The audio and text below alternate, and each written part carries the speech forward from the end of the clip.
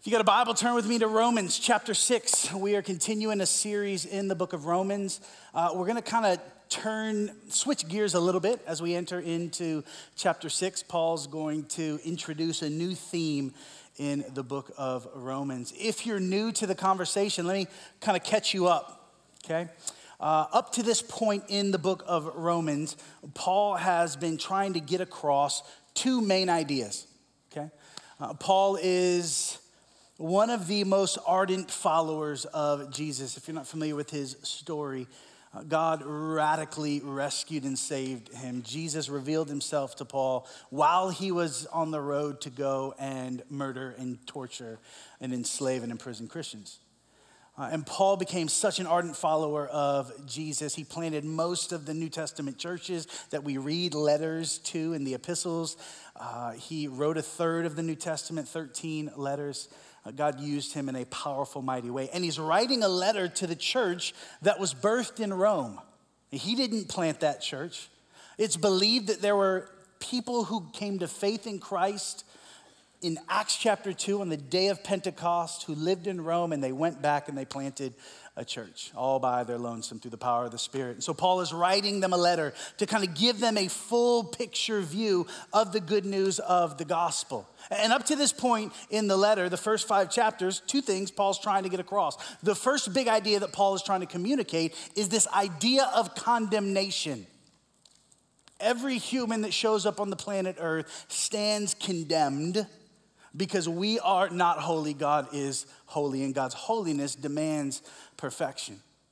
And Paul goes to great lengths in 2.5 chapters, chapter 1, verse 18, all the way to chapter 3, verse 21, and he leaves no stone unturned, pointing out that everyone stands condemned before God. The religious and the irreligious, the moral and the immoral, the church folk and the pagans, we all stand condemned. We need a mediator, somebody to step in the gap and to bridge the gulf between our sin and God's holiness and righteousness. Now, good news, Paul doesn't leave us in this condemnation. He moves us in chapter 4 to the idea of our justification. Say justification. It's a fancy Christian word that simply means that we have been declared right with God. It's a legal term. It's forensic in nature. And we understand what it means to be right with a person or an institution. Anybody ever owe a debt here? You don't have to raise your hand. The debt collectors, they're just relentless, right? To be in right standing means that no person, no institution has anything against you, no claim against you because you owe them nothing. We stand righteous, declared as justified before God because Jesus Christ has successfully obeyed all of God's demands, perfectly kept the standard of God's holiness and righteousness, and then offers that to us by grace through faith. So that when God looks at us, he looks at us not on the basis of our good works, but on the basis of where we stand in relation to Calvary and to Jesus's cross. Justification is the Christian proclamation that for those of us who have confessed Christ, we and God, we're okay. We're okay. I can put my head on the pillow at night knowing that I stand righteous in Christ, even when I blow it, because God looks at me on the basis of the righteousness of Jesus. Now, that's never a license to sin, as we're going to see as we get into this passage today, because Paul doesn't just teach us about justification, chapter 4 and chapter 5. There's more to this good news. In chapter 6, 7, and 8, Paul's going to switch gears and begin to talk about our sanctification. Say sanctification. Another fancy Christian word that simply speaks to the process of us growing up in our faith. How many of y'all are parents in here? How many of y'all got kids and you've had to do your hard work of helping them grow up and become contributing adults? It's been bumpy, hasn't it?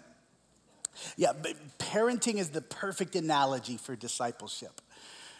We are all kids in Christ, learning to grow up, learning to live out what is true about us now in Christ. And so Paul's going to switch gears in chapter 6, 7, and 8 and begin to speak to this process of how we grow up in Christ. Don't worry, we're not going to hang long in Romans chapter 7. Everybody dies in chapter 7. We got to get through to chapter 8. That's where the victory is in the spirit of Christ and joined to the Spirit of Jesus.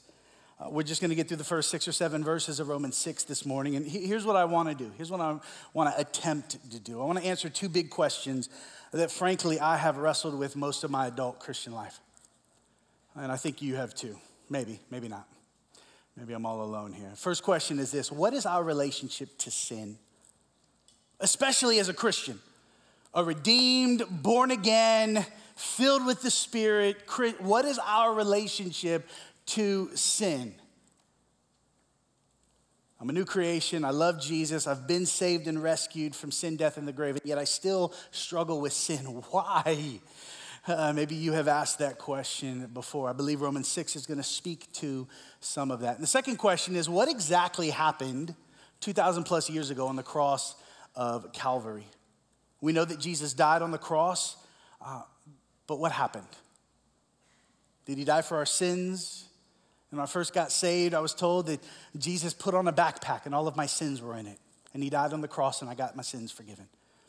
It's true, but there's more that happened at the cross of Calvary. And so we're going to try to unpack a little bit about what actually happened at the cross of Calvary. And Romans 6 is uniquely situated to teach us that truth. Now, we titled this next part of the sermon series, we did a bit of a brand refresh. And we're simply calling this part of the series, Jesus for us, in us, and through us. An exposition of Romans 6, 7, and 8. You ready to do this thing? All right, Romans chapter 6, if you got a Bible. Romans chapter 6.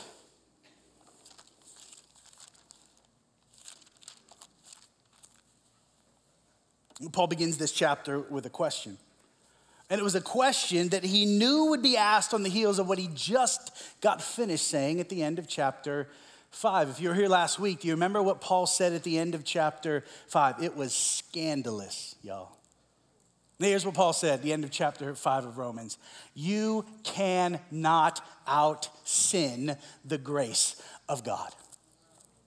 Don't care how wicked you might be, if you are in Christ, you can't out-sin the grace of God. God's grace abounds more. Listen to it. Romans chapter 5, verse 20 and 21. This is what Paul writes. Now, the law came in to increase the trespass, but where sin increased, grace abounded all the more. And God's people said, amen. Why did God's grace abound all the more? So that as sin reigned, say reigned.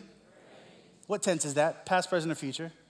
Past tense, okay? So he's talking about something that sin used to do for those of us who are in Christ. As sin reigned in death, grace also might reign through righteousness, leading to eternal life through Jesus Christ our Lord. Now, tucked into this good news is a bit of an explanation as to the nature of sin. And it's gonna kind of help us get at that first question that I want to answer this morning. Dustin did a really great job last week kind of talking about what the nature of sin really is. And we come by it honestly. We often think of sin as the fruit of our actions, of our behaviors. But we don't often think about sin starting first and foremost as a root problem that ultimately leads to a fruit problem. Sin doesn't start with our hands, it starts with our heart.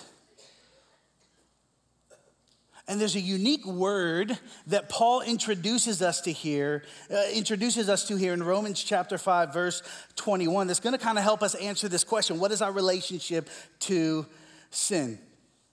The word is reigned. Reigned. Well, what comes to mind when you think of this idea of reigning? We're not talking about precipitation. We're talking about kings, right? Queens, kingdoms.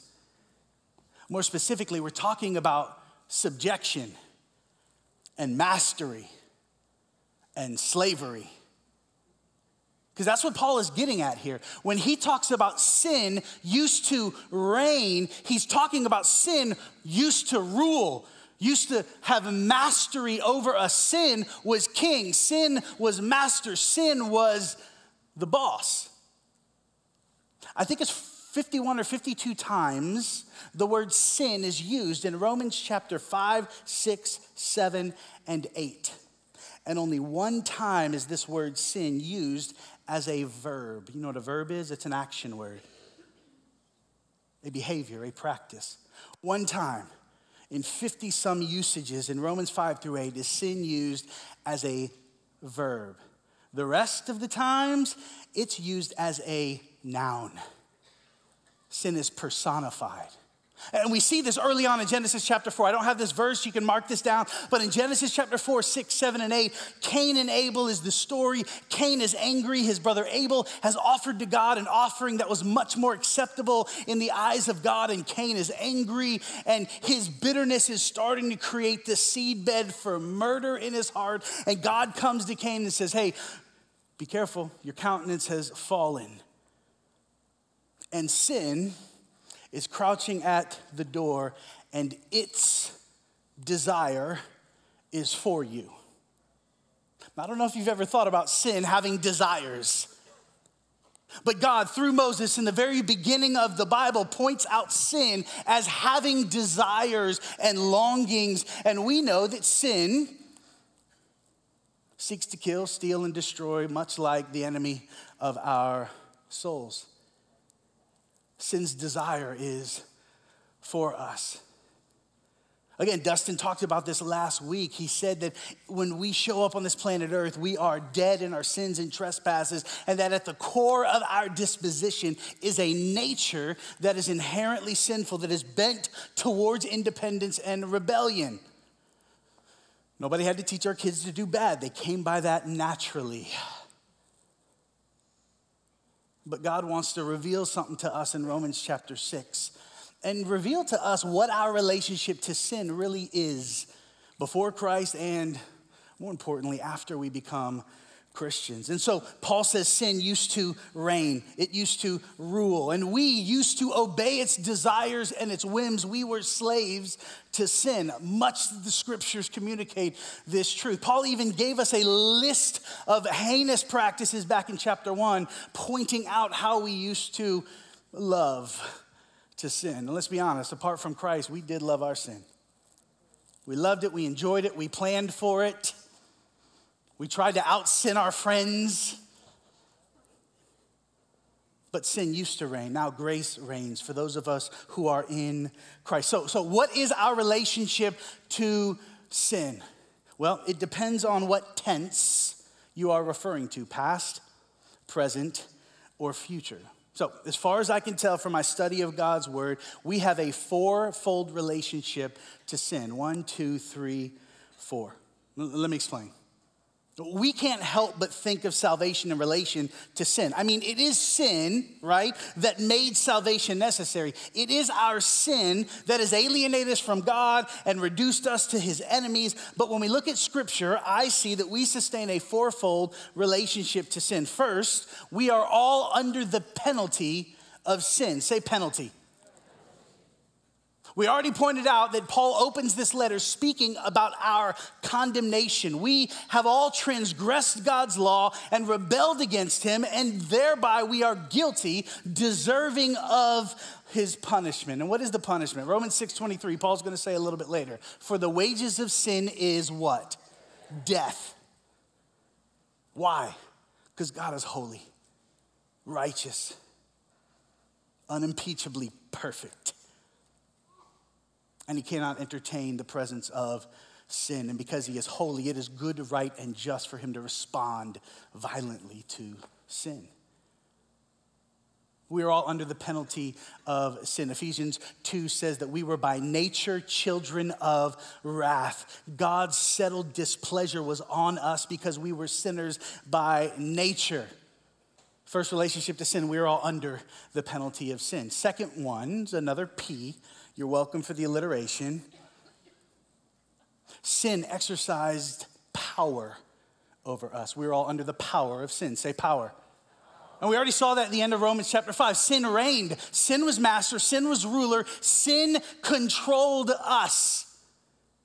We obeyed its dictates and its whims. We were under the power of sin. So not only are we under the penalty of sin, but we are also subject to the enslaving and ensnaring power of sin. And then there's a third and a fourth relationship to sin. These are very close together. There's the presence of sin. Say presence.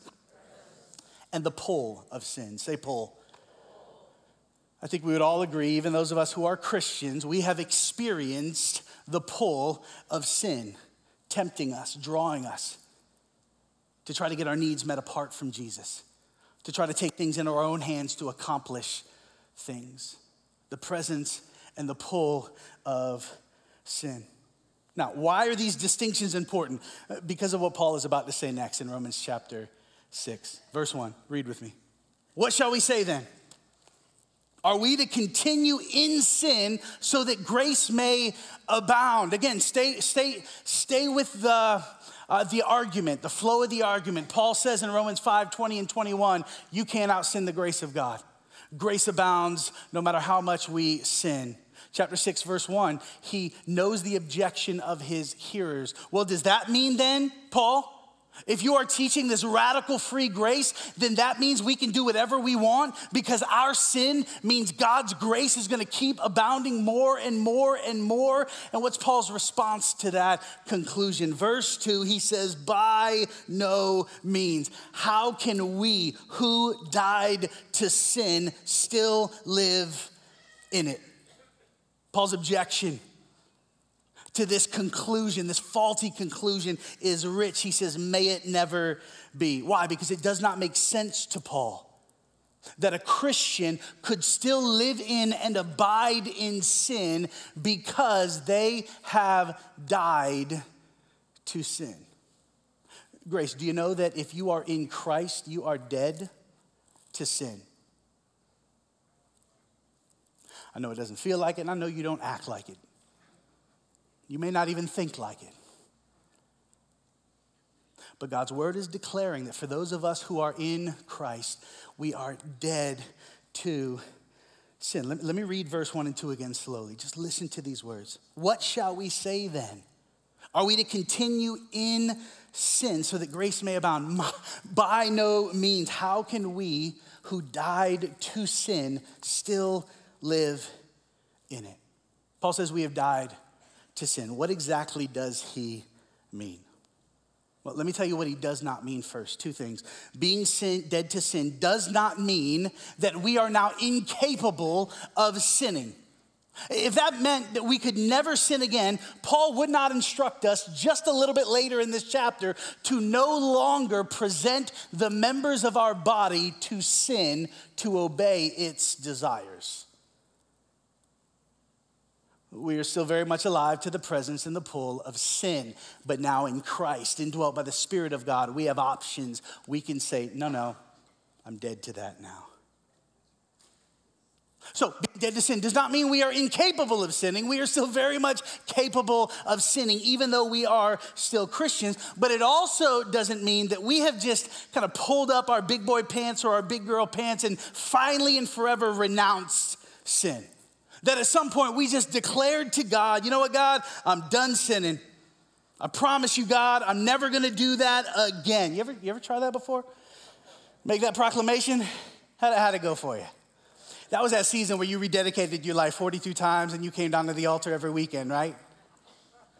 If we could just fully and forever renounce sin, then our severing from sin would somehow be tied to our ability, our hard work, our determination. But as we're going to see in the text, our justification and our sanctification, both of those are gracious gifts from God. We have work to do, but our work primarily is believing God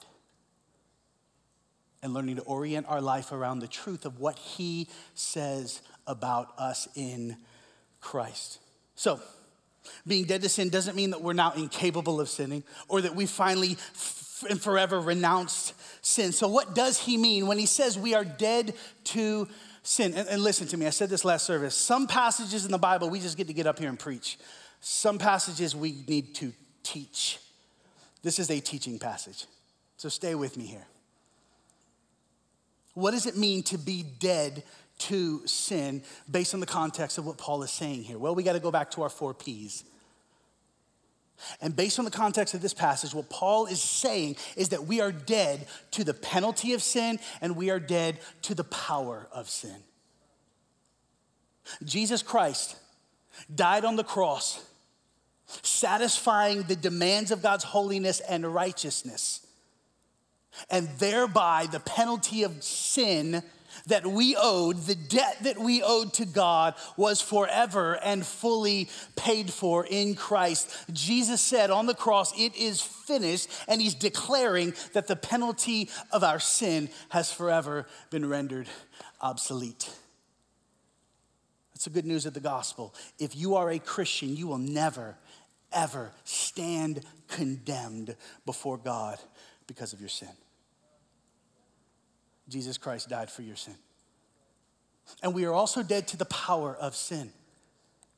When Jesus Christ died on the cross, and we'll find out in just a moment, we died with him, the power of sin was rendered obsolete as well. It was broken. We serve the bondage breaker who breaks the chains of sin in our lives. But because we don't know that, or don't believe that, or do not set up practices in our life to help us not continue in sin, we tend to not believe the truth. It's almost as if we were in prison and God opened up the bars and said, "The power of sin is broken, you are free to go." But we don't move. We stay put. We are dead to the penalty of sin. We are dead to the power of sin. Now, we are still very much alive to the presence of sin and the pull of sin. We will see that later on in Romans 6, very much so in Romans chapter 7. And I have to make this aside. Dustin texted me the other day and said, "Hey man, make sure that you tell him about the totem pole illustration." He spelled totem wrong. I just needed to make sure you guys understood that. It's T-O-T-E-M, not T-O-D-U-M. Jeez. I don't often he sings better than I do, and so I'm a little salty about that. A mentor of mine turned me on to a mentor of his who says it like this. Anybody ever get a splinter before in their toe, in their finger, in their hand? Yeah? Does that make you a totem pole? Or is there simply wood dwelling in your flesh? Here's the distinction. When we show up on this planet Earth, we are dead in sins and trespasses, and at the core of our nature is sin. We have what the Bible calls a sinful nature. Okay, it is a bend towards independence and rebellion. But as we're about to see in Romans chapter 6, that sinful nature was put to death on the cross, and we were raised to new life and joined to the divine nature. 2 Peter chapter 1, we received God's life. So we no longer have a sinful nature at our core if we are in Christ. However, sin now dwells in our members. I don't know what that means.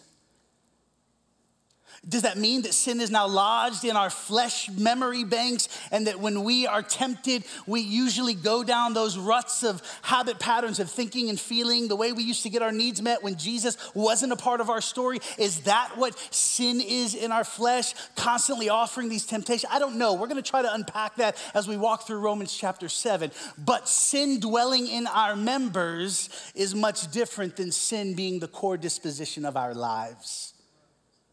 Are you following?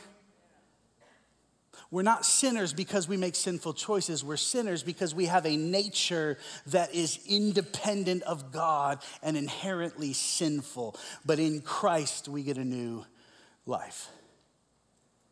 That's why we say we're not sinners saved by grace. We are saints who sometimes sin. That's semantics to some. To me, that is an identity claim rooted in the truth of God's word. We are dead to the penalty and the power of sin. We are still alive to the presence and the pull of sin, but we are not defenseless in Christ, for he is greater, right? Beloved, he who lives in us is greater than he who lives in the world. We have options now in Christ when the indwelling sin tries to get us to go back under the mastery and power of sin by enticing us or lying to us or bringing to mind or memory something that we used to dabble in before Jesus Christ. That is how sin works. That is how the enemy works. It lies to us. Satan is the father of lies. Listen, not every thought is a spirit-sponsored thought, and you could be driving down the road listening to enjoyeth them, and automatically a thought pops into your head that does not come from Jesus. Those are the fiery darts of the enemy. And in those moments, we have a choice. Are we going to choose to marry our will to those thoughts, or are we going to take those thoughts captive and turn them over to the obedience of Christ? 2 Corinthians chapter 10, 3 through 5. But it takes work.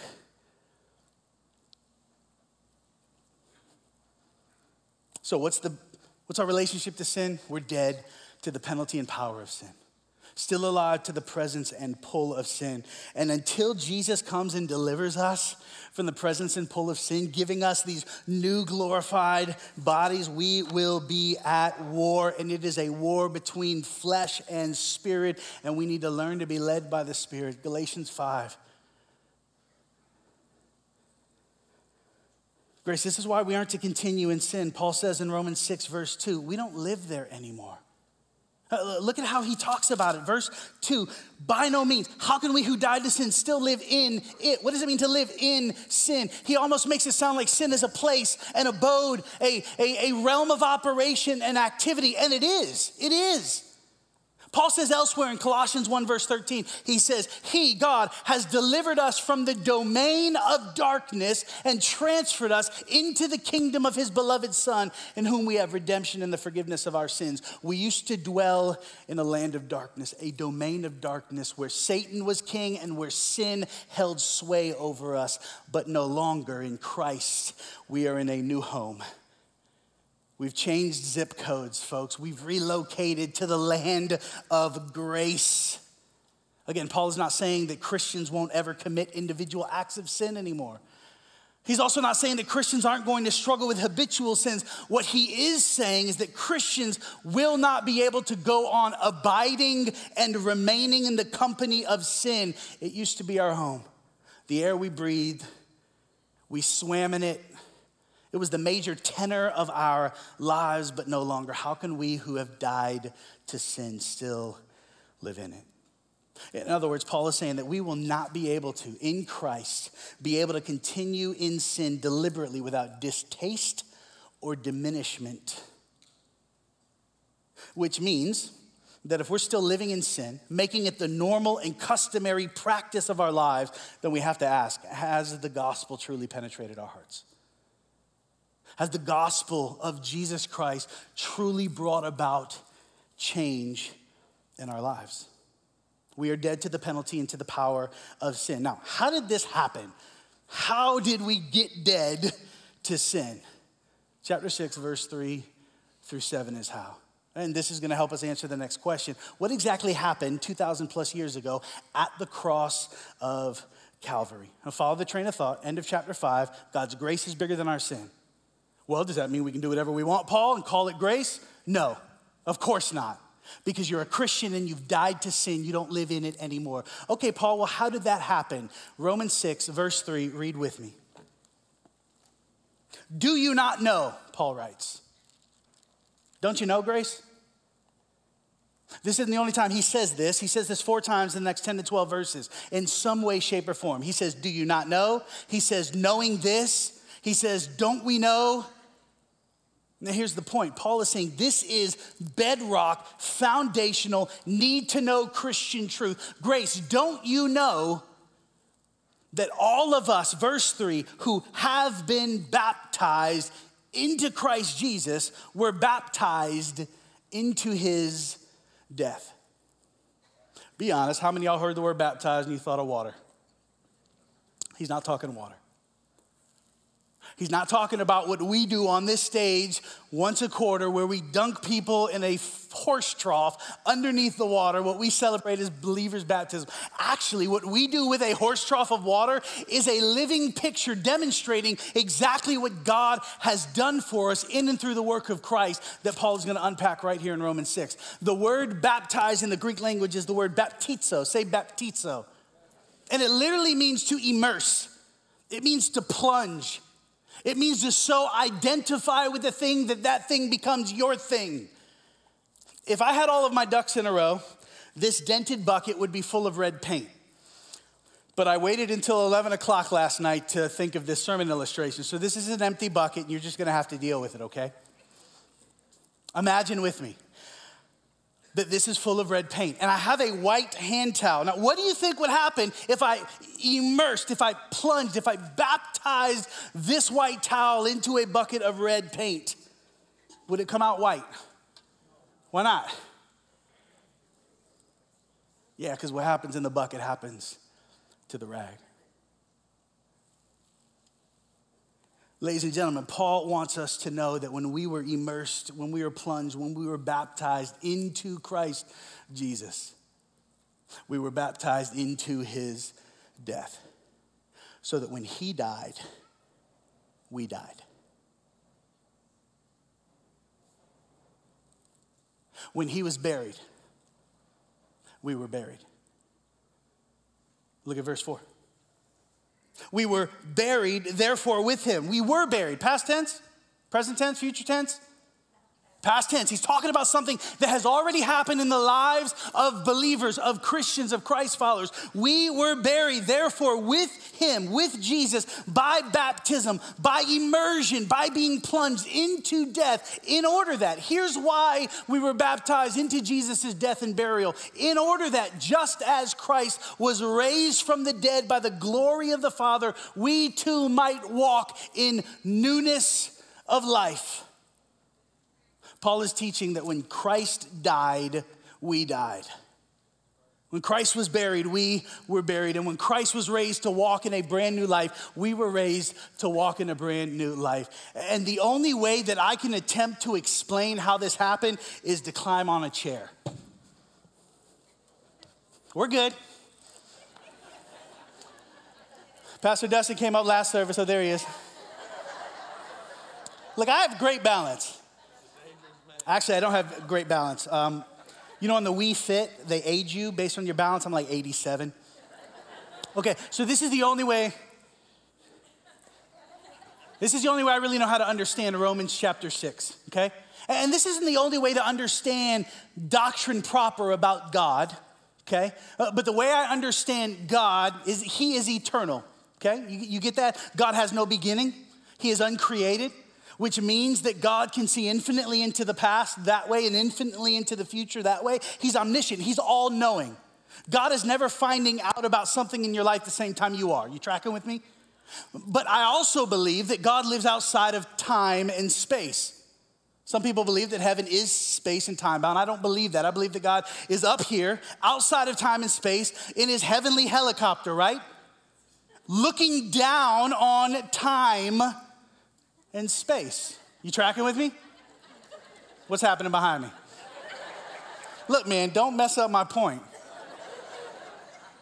God's up here, outside of time, outside of space, seeing all of time as present tense. If God sees all of the past and God sees all of the future, to God, everything is right now. Which means that, thank you, brother. Give him a hand, y'all. He didn't do anything. Which means that if this is my timeline, okay, we understand how time works, seconds, minutes, hours, days, months, years. If this is when I was born, November 4th, 1983, that's my birthday, so you can send me gift cards later. And this is where I confessed faith in Christ, circa 2002, 2003, my senior year of high school. And somewhere on the timeline, I'm gonna die. Hopefully way down that way, right? God sees all of those points on my line of time, and he sees them as right now. You know what else God sees on the timeline of history as right now? God sees the cross.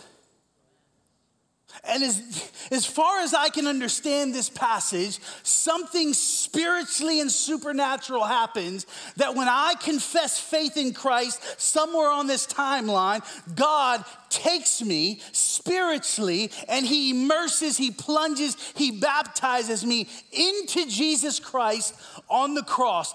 I'm not asking your thinker to validate this. This is a spiritual truth that the Spirit of God needs to reveal to us.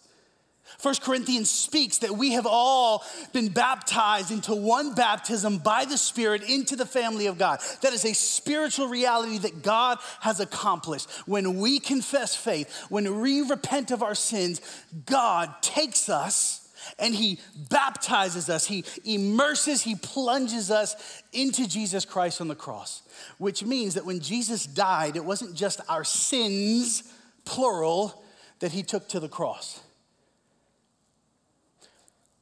2 Corinthians 5:21 says, God made him, Jesus, who knew no sin, noun, to become sin, so that we might become the righteousness of God. In other words, Jesus became our sinful nature. He took our sinful nature into himself, as well as our sins on his shoulders. You tracking? Jesus became the very thing that God had to put to death, so that when Jesus died, we would die with him. And we would die to the penalty and the power of sin. And when Jesus was raised to walk in newness of life, Romans 6 verse 4, guess what? We were raised with him. And we don't have like a newly improved old life, right? Like God wasn't interested in rehabilitating your old Adam life. He couldn't help you. He had to put you to death. And he did. He crucified us in. This is why Paul can say in Galatians 2:20, I have been crucified with Christ, and it is no longer I who live, but Christ who lives in me. And the life I now live, I live by faith in him. Why?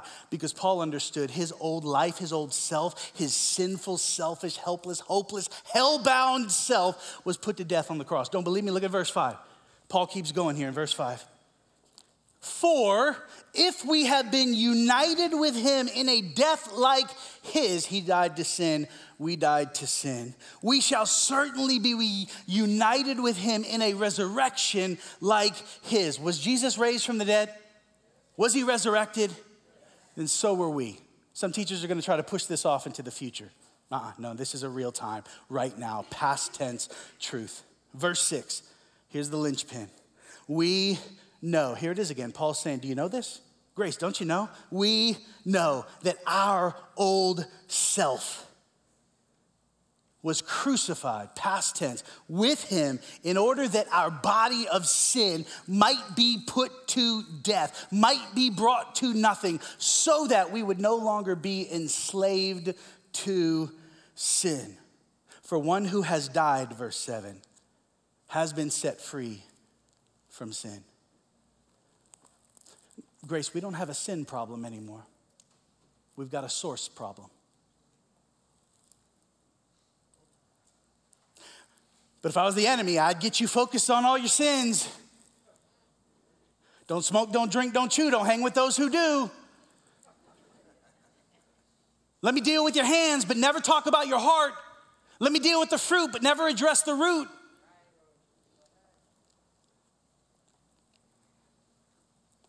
Our old self, our Adam life, was put to death on the cross with Jesus, and we are raised to walk in new life, his life. Then Cameron, why do I still struggle with sin?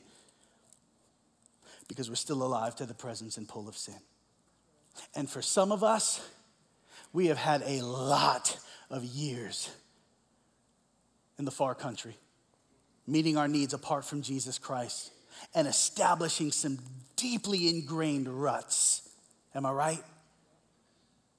But in Christ, we now have options we did not have before. In Christ now, I can choose to walk in the Spirit rather than walk in the flesh. And the good news of the gospel is even if I choose the flesh in a moment of weakness, I am not condemned. And if your conclusion is, well, then I can do whatever I want and call that grace, you've not understood the gospel. Nobody who understands the gospel ever wants to sin against a God who loves us so much that he wiped out every one of our enemies. Satan has been defamed.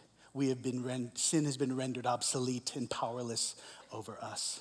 The law has been fully and forever kept by Jesus Christ, who created the law and now fulfills it in and through us. Romans 8:4, the law is being fulfilled as we abide and walk in the Spirit. And so here's your homework. Because listen, this is some heady stuff. But this is ground floor truth. Don't you know, Grace, that if you have been baptized, if you have been immersed and plunged into Christ Jesus, you are dead to sin. Stop submitting yourself back to the whims and dictates of sin. You are free from sin. I know you don't feel like it. I know you don't act like it. That's a discipleship problem. That's where we need to invite brothers and sisters in Christ to help hold us accountable and hold us to the truth of what's true about us now that we are in Christ. But to the degree that we know that we are dead to that. Here's your homework. And you will be tempted to sin. I don't know. Soon. Here's your confession. You ready? Here's your confession. You ready? I'm dead to that. I'm dead to that. I am dead to that. Satan, thanks for the offer. Sin, not buying. I'm not interested. I don't live there anymore. I've changed zip codes. That's not my home. I've got a brand new wardrobe. I've been clothed in the righteousness of Christ. I'm dead to that. And the more we learn to confess that truth, I'm telling you guys, we will find the power of the Spirit of God to walk in victory. I've had seasons in my life where I experienced victory over all manners of sin. And there are seasons in my life where I forget this truth. And I run back to my vomit my sin like a dog returns to his vomit. Philippians 3. Horrible picture. Biblical though. I'm dead to that. I'm dead to that. Look, call to church next time you get tempted and you say, I'm dead to that, and you choose victory. We want to celebrate with you. Let's pray. Father, thank you for the reminder that we're dead to sin. We're still wrestling with the presence and pull of sin, but oh God, greater is he that is in us. Help us to believe this truth, God. It doesn't line up with our experience, but God, it can. So Holy Spirit, would you reveal to us, remind us, convince us of the truthfulness of your truth, and help us as the people of God encourage one another and to remind one another of this good truth. In Jesus' name, all God's people said, amen.